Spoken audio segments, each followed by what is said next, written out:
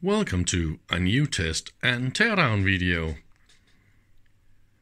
This time it's another HP, a model 428B Clip On DC Milliammeter. I got two of them. The difference is, you can see the color. You can also see the meter here is a little bit more yellow, so you could maybe think this one is older. That is not the case, it's the other way around. So I think this one was on a table more or less in more sunlight. You can also see the sun actually damaged some of the text or this paint maybe a little bit. But other than that, they are really in a good condition. I got the meters, the main units here, without the probe. So I've been asking around on the local groups for a probe. And finally today, it happened. This is the real original probe. So this is the HP order number for this probe. And this is a rather special connector. Amphenol, it says. Maybe it wasn't that special back in the 60s. Oh, we even got some numbers here. Oh, look at that. 10871. So this one is from 71. Isn't that cool? Somebody engraved a date. So when we're talking about dates, maybe we should look a little bit on the back in a second. But first I want you to see the two different models. They got a little bit of differences. We got the text on the front. See the red color here, of course, represent the red top of the knob, so that's quite easy to understand how that works, right? And this is not here on the, well, yes it is. Yeah, I can actually see now it's red. It has something to do with the coloring and the light. So yeah, it is red, but it's a little bit different font. Or, okay, now I know what happened. Red ink kind of, it gets weaker and weaker and like blur out, or the color gets faint from UV light. And this again reveals this unit got more UV light from the sun. So this is why this paint is so dim.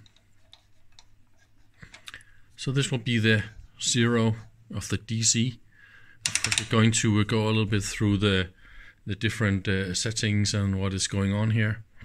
And so this is the full range current, 1 milliamp, and all the way to 10 amps. Let's look at the back side of the two meters. See, this one says G for Germany and then 621. So this is a 3-digit start of the serial number. So number 6 means 6 years after 60. So this is 66. The other meter is a little bit different. See, this serial number is the new kind of style. And this one starts with 11. I don't know if it's possible to get this. So 11 after 60 is 1971. So this one is the newest meter. And also as you can see here, I really like this IEC power connector. This is a lot better compared to having a cable. This is just always annoying. So, but other than that, they're very identical. You also got this degauss, where you put in the probe, hit degauss, and then slowly remove your probe. In the older version here, also note this detail about the serial number here. it's actually a little bit too wide, so they had to fix this in the case so that the serial number could fix. That is a little bit oopsie, I guess. And here is the fuse outside, where here it's on the new model, they are inside. I'm sorry for all the mess here, but I've been busy the last few days. I think I'm ready to power this up and see if it is working. I am in 300 milliamp range, so I better set my power supply. Let me set it for 200, just so I'm not going to overdrive anything. Let's plug the mains. So this one is a tube-based instrument, so I expect to see a lot of power usage. It was 70 watts, 60, 50, 40.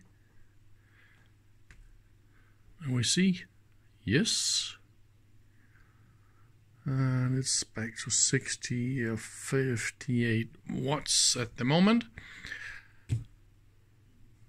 Let's see if it reacts to the... Nope. That is not a good sign. Oh, 0 was this one. Yeah, okay. Look at that.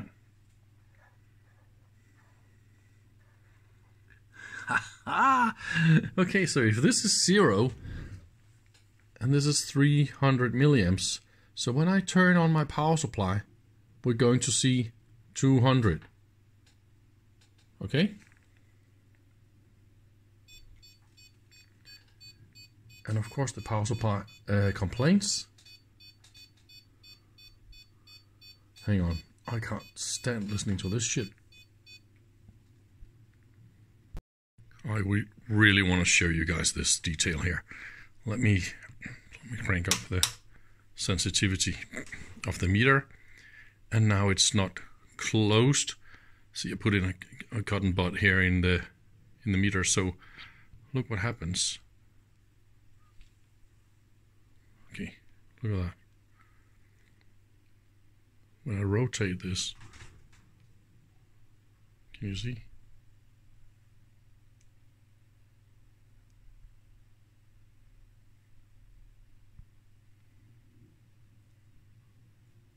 Isn't this just amazing?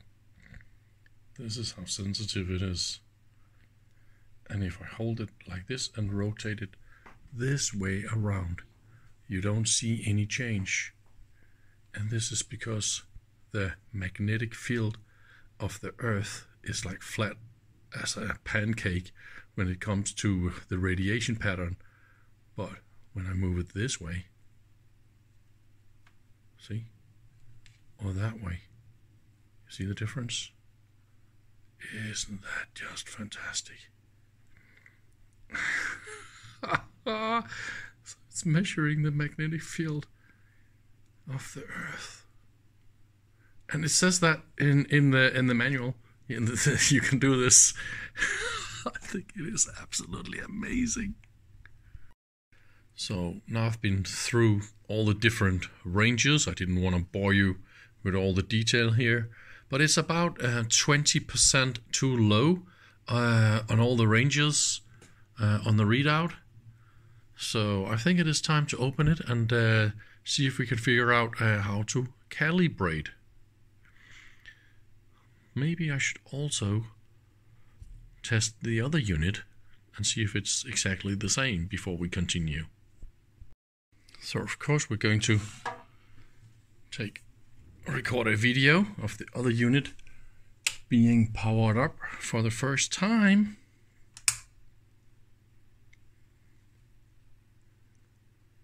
And that was a lot less power. 36 watts.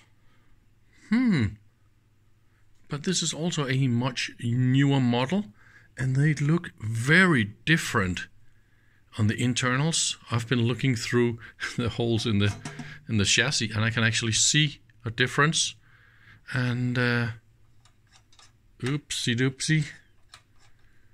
Here we go. This unit is not working. See, there's something with the 0. So this means this is the rectifier or the synchronous rectification that is not working. Let's try and see if there's something going to blow up in a minute. I'm looking at the watts because I see something moving here. Let me give it a 0.5 amp. Yes. Ooh. Is that a stock? Look at that. So there's a meter, a mechanical meter problem. See? It goes stuck there. And let's give it 600. No. 300, 200. Okay. Yes, we got a stuck meter problem. Yes. So now I'm in the 3 amp range. And that was 1 amp. So I think we got the delta current is actually okay, but we have a 0 problem. And okay, so that is something to fix. And this is the newest model from 71. So I think we should maybe open this one first, because there's definitely something that is not working. Now we're inside. And this is the top view. I mean, okay, you can see from the top it's more or less the same case. Yeah, it will fit into the same chassis, I guess, more or less. But from that on, they are night and day.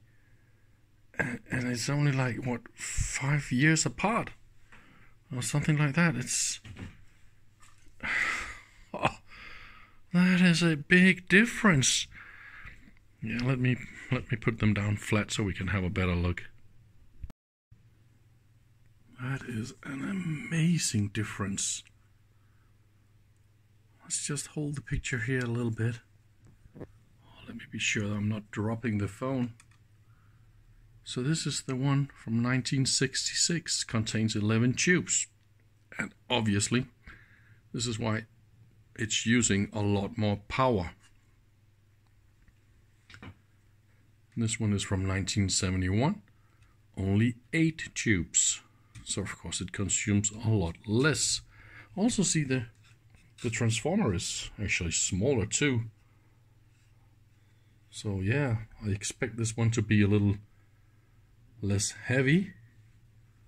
Oh yeah, the meter is also changed. See, that is also a little bit smaller.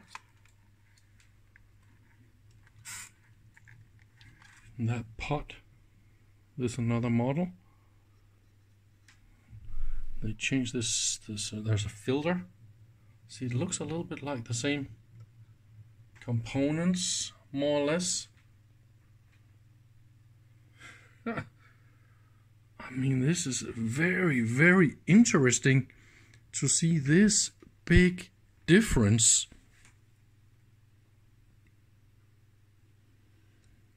But a lot of things actually go again, more or less. Those two capacitors, they're the same.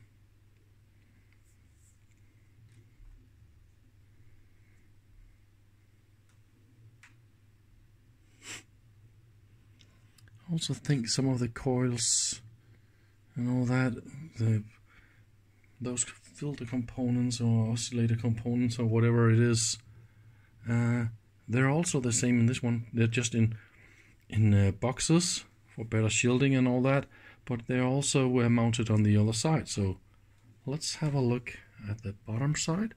Yeah, I know, those are my usual good and bad stickers. So this one, yeah, is of course working, and I need to figure out what is wrong with that one.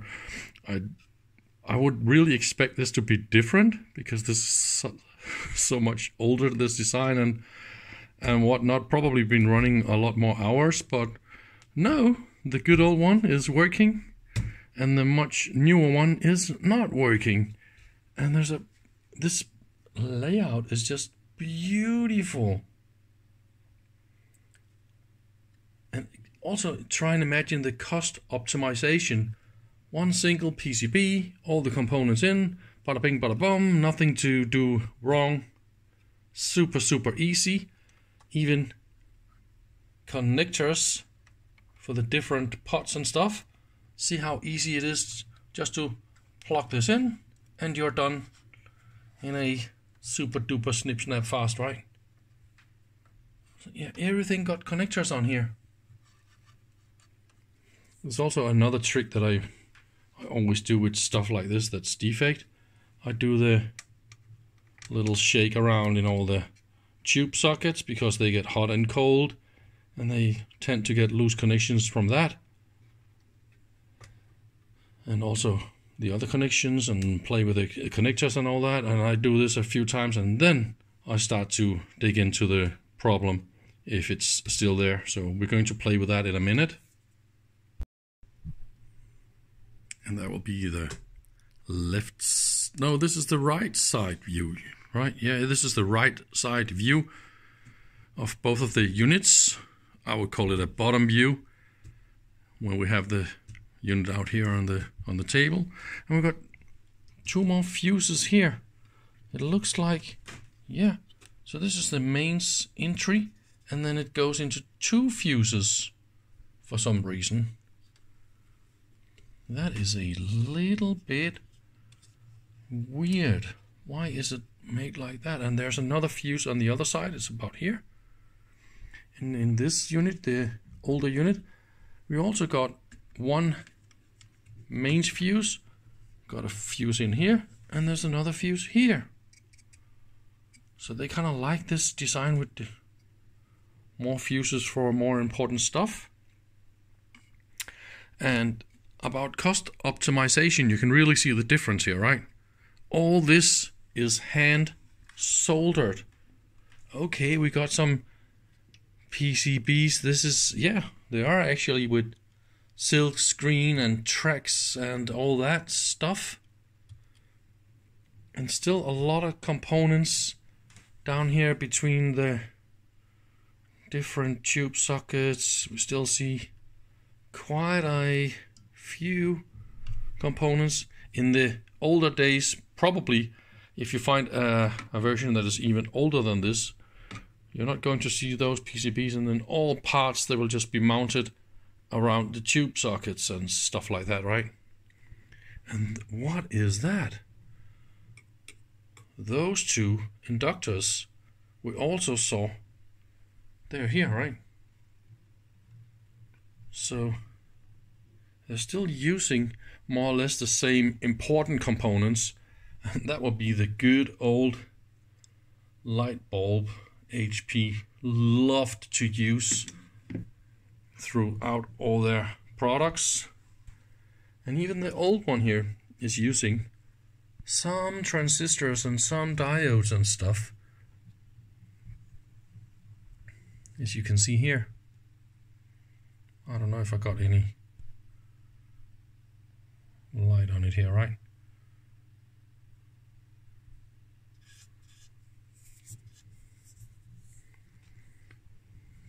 That is a cute one.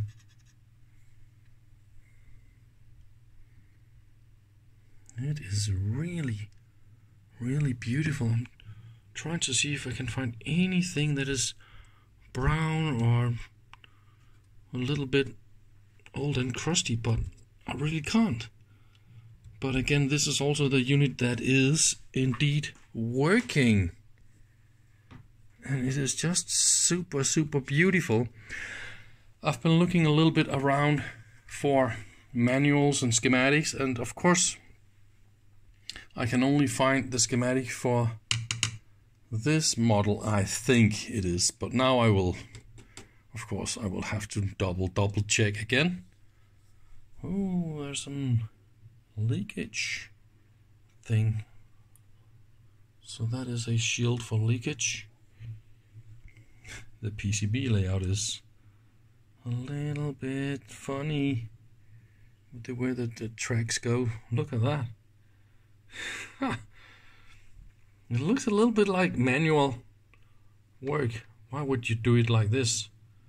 Maybe I need more space in the future. I don't know yet. So, okay, let's just do it that way. So, that is kind of how it is. So this layout is, of course, before they started to use CAD. So it's manual work on film. And that is also very, very good way to do it, but it just looks kind of cool.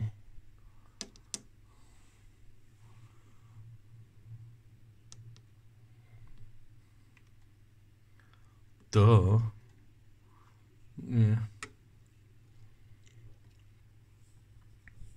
But now the fun part starts. See if I can find the problem. And that will be the two different windings, or the different two systems for injecting the AC and detecting the AC.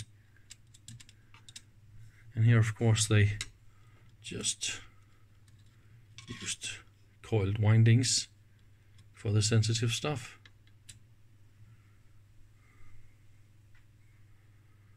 Yeah, it's just how it is.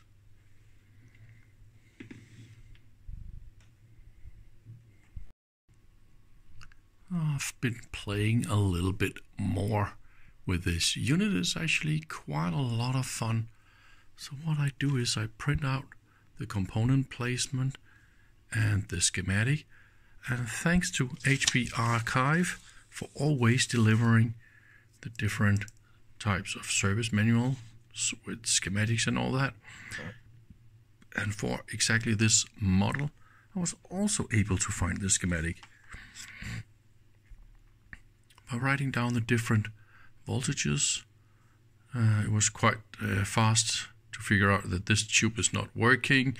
There was no effect here, and then I realized that, oops, I get some really weird DC voltages. First I just measured everything here was in DC mode.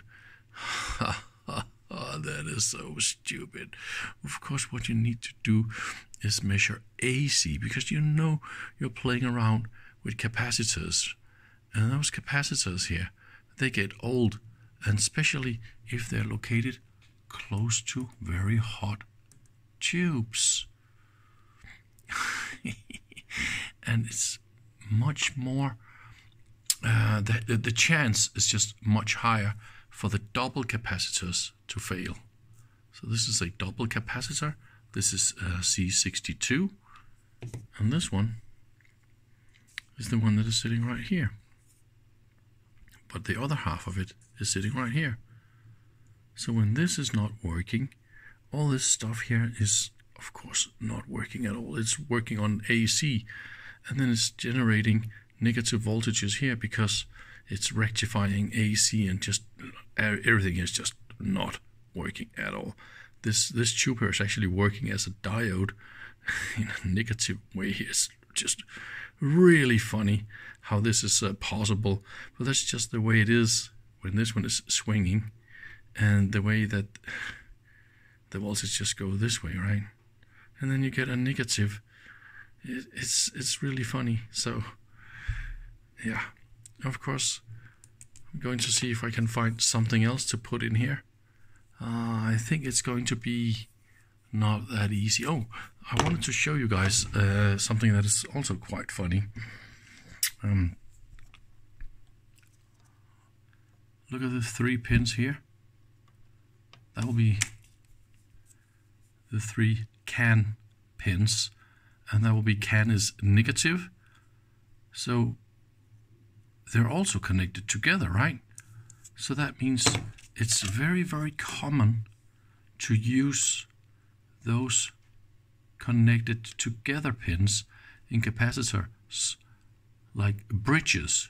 So the track from the fuse, you can see the track here goes to that pad, and now this pad is connected via the capacitor to that pad, and then it continues on, right? So if you put in another capacitor, just a normal, or you put in two normal capacitors, you have to be sure that you connect the two grounds together, right? And then you put in two capacitors to the two positive sides of the two capacitors. That is a classic thing to screw up when you're replacing stuff with, you know, something that is not exactly like this. But by the way, there's a few nanofarads in this one, so it's completely disconnected from the can, and between those two I measure a few microfarads. So it's just total meltdown inside this one, and it's disconnected everything to the can, so it's just one big leak inside. But okay, it's also quite old. Well, that's just the way it is.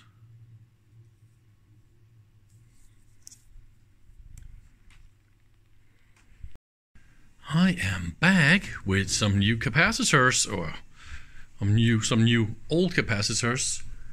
Like I said, the ground points of the capacitors are connected together, so when you mount more normal capacitors like I just did here, I'm sorry it's not looking super perfect or anything, but I just want to prove a point that this thing is working. I made them quite stable with some really thick copper wire up to the top.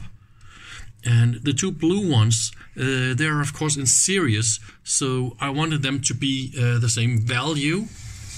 And if you look at the schematic, that will be the two that's in series. And that one is not so critical. And by the way, according to the manual, the value here is like plus 50% tolerance. So I put in 47 micro on these two. And then I adjusted the voltage here on the pot to 272 exactly. And then, look at that. My zero is now 0.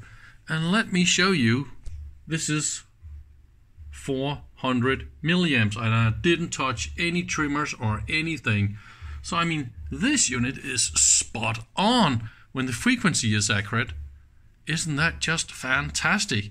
So now I can fix the stock meter. So there's a mechanical problem in here. I need to take out the entire meter and figure out what is causing this stuck, because as you can see, this is 500, 600 and so on, right? Let's go back to 400. So there's definitely something that is preventing the meter from moving. So let's open. By the way, here's a really nice detail for you guys to note if you ever wanna do service on instruments like this. Of course, it's super easy just to take out the meter and all that, no big deal. But look at the wires. See the color codes, and then see what they wrote on the PCB. Number 7 is purple. Number 3 is orange. I mean, I kind of like that. It's just so much easier when you do stuff the easy way, right? Or the right way. Lovely, guys. So yeah, let's take out the meter and see if we can figure this out. I think I found it. See? The text is actually starting to get loose, and there was actually some invisible pieces of this sticking up. So look at this now. See, now it can move, and it couldn't do that before. So all I did was just blow it away, and now it's moving. So now I can assemble it again. There was some tape around those screws so they didn't come off, and here on the back side I found a sticker, and it says something about 970. So yes, of course the meter here is from 1970, and the entire meter was assembled in 1971. At least the serial number is 1971. So yeah, I think I'll assemble everything now and see if it's super accurate in all the different ranges at least. So I am back after the repair of the instrument, and now it can of course go all the way. So let's have a look how it goes. To set this 0, you go down into the finer ranges and then you play around with the 0.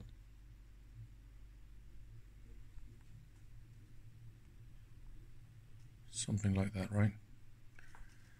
And then you crank it up to the range you want to play with. So this is 1 amp. So now I just give it 500 milliamps. And then let's try it. 6, 7, 800. I mean, look at that. 900. And of course it is all ranges and all readouts. They are that accurate. And the only thing I poked around with calibration is the orange one here is called, is called R69, and that is the meter calibration. I didn't touch any other things in this unit. And this is 500 milliamps, but look at that. This is another probe. Meanwhile, I got another probe. And this is exactly what can happen. And the other probe is probably for the other instrument I got. Remember, the other instrument was reading 20% too low. And this one reads quite a lot. I think this is actually also about 20% too much on this instrument. So I think we found the 2 probes that matches the 2 instruments of mine. So that is how it works. Now I'm going to go and fetch the other instrument and put the red probe on that one. So let's look. Here we got this number here. Yeah. It is another number. 12. I don't know exactly. It looks a little bit different. But yeah, there's definitely a match of the probe and the instrument. So this is what to be careful about. Or is it something to do with how it's closed? I'm still running 500 milliamps, and what do you know? Why is it now? Is there... It's much more accurate now. So what happened here? Let's take out the other one. What happened? I don't know. That is weird. I've never seen that happen with the other probe. I will of course have to play a little bit. Nope. It is now perfectly consistent.